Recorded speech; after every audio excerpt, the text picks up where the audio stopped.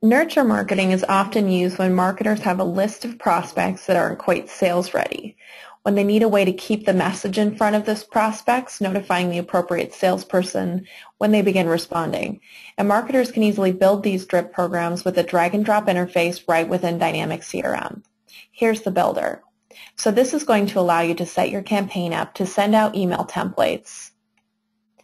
Put your wait conditions on there. Ask questions like, has this prospect clicked on the link we wanted him to?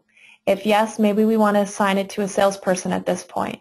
Notify the team, add them to a marketing list. If no, maybe we send a second email, try to catch their attention in a different way. Put another wait condition on there. And so you can drag this logic on for whatever length of time you'd like. Once you associate this to a marketing list in CRM, everyone gets brought in from step one and they're essentially on autopilot.